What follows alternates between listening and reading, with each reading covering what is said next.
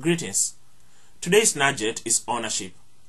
The story is told of one of America's most famous presidents, Harry Truman, that he had a sign on his desk with a short but very clear message: "The buck stops here." Truman's story and presidency modeled what it means to take ownership of one's life and responsibilities. Likewise, we each have a life story and responsibilities that we must take ownership of. We must embrace an attitude of ownership if we are to have a chance at becoming who we want to be, do what we aim for, and attain the things that we desire. Taking ownership is a treasure that extends across generations.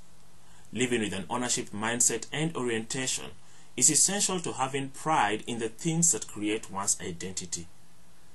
Ownership means being solution-oriented and embracing one's ultimate calling. Have a great day.